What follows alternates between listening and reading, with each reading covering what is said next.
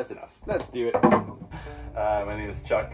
I grew up in the Maritimes in Quebec. Been there my whole life, and then I moved to the mountains.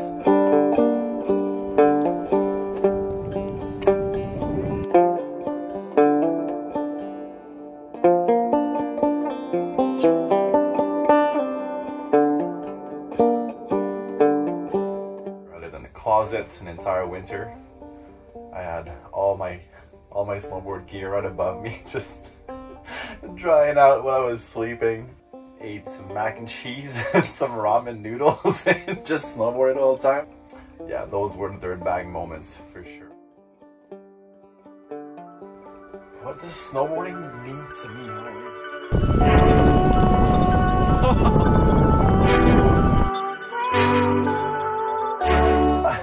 Look at everything.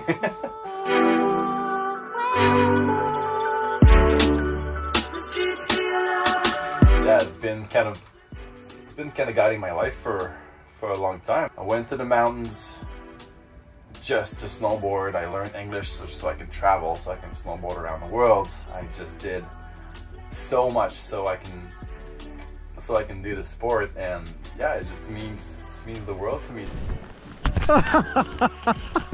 I started riding. I went, I think I was 8. My family brought me skiing, and then the second I tried snowboarding, I just never turned back.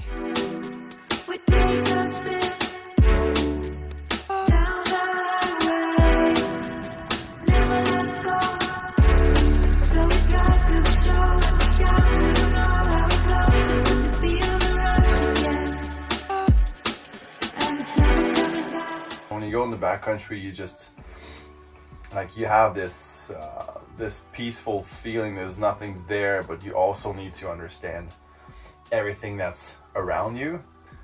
That's why Weston is so awesome, because we're there to help people out to get out there and do it safely.